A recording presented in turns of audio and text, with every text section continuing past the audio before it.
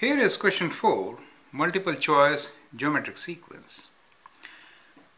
First four terms of geometric sequence Tn equals to 3 minus 1 to the power of n minus 1, where n belongs to a set of natural numbers are. So you have to select one of those choices. So try to get your answer and then move on with this video. The best strategy here is, from the general formula, we should figure out what the terms are, right? So let's find out what is T1. So T1 will be equals to n equals to 1, right? 1 minus 1 is 0. Anything to the power of 0 is 1. So we get just number 3. And second, n equals to 2, term number 2, T2. 2 minus 1 is 1.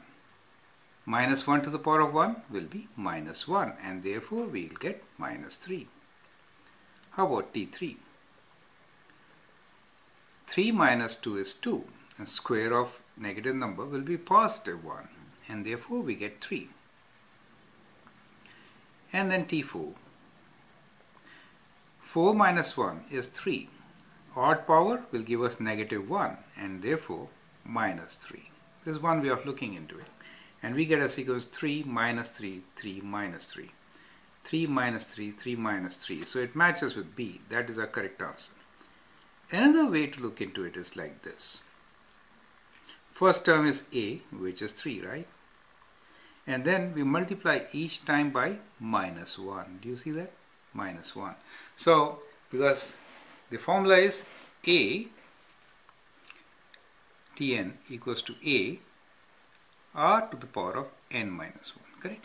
So every time, first term is a, you write the first term, and every time you multiply by r, which is minus 1 here. So once we multiply 3 by minus 1, we get minus 3. Previous term. So if I multiply this with minus 1, I get 3. This with minus 1, I get minus 3. So I get the same sequence, which I calculated, correct? So that is your option. So these are two different ways of doing it. You can adopt any, okay? Thank you.